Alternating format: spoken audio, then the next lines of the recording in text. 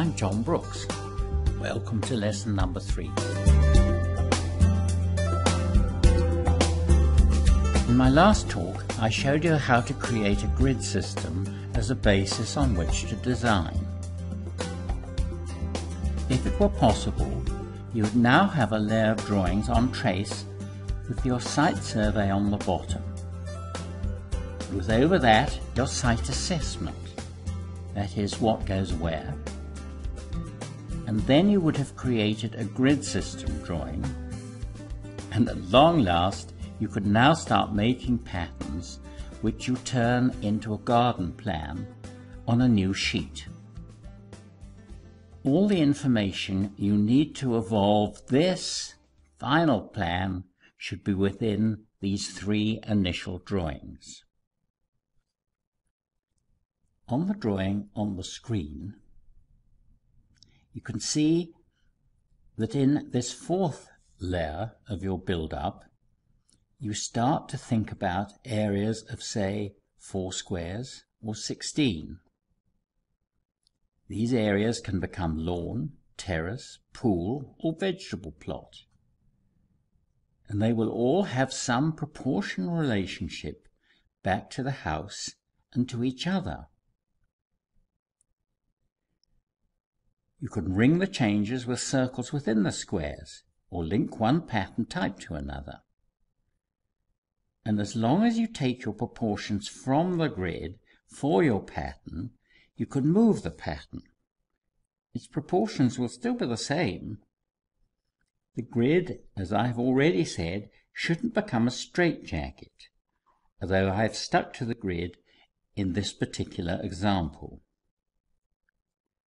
I would describe such a design as being static. That is, it has no movement, and the garden would probably focus on the blue central square, with planting all round the boundary line to reinforce that intention. Try various patterns to encompass the functions you want of your space to get the hang of this technique, and you will find that you're having fun.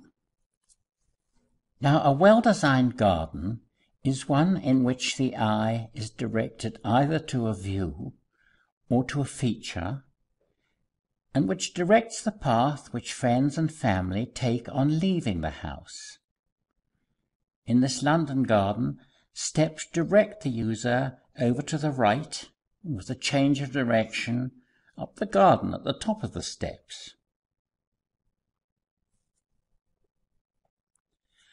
On coming from the house, in the example on the screen, the central line of sight divides the garden into 2 areas, but creates a formal style of design.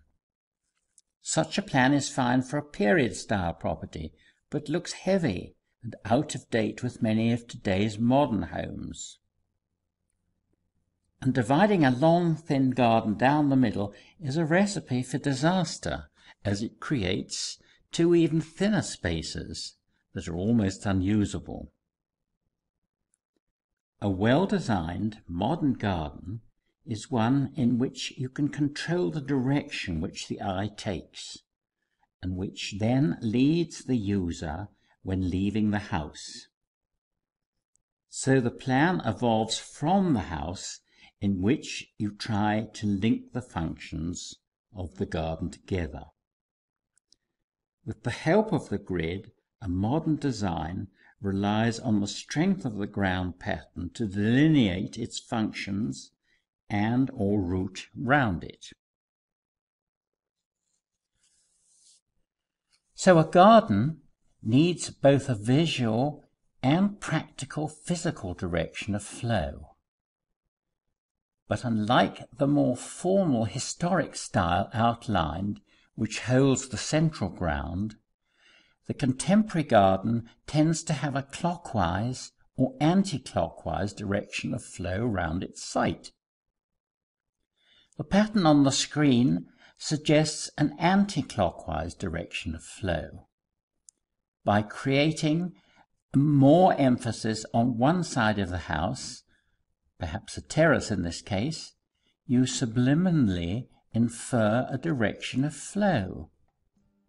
The terrace so positioned to the right of the house gives greater emphasis to this side of the plan, and the visual, if not physical journey, commences from right to left, giving an anti-clockwise direction of flow.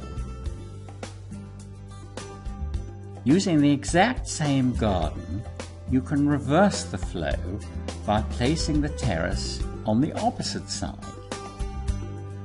This now suggests a clockwise direction of flow and allows the designer to encourage the homeowner to explore even the smallest of garden spaces.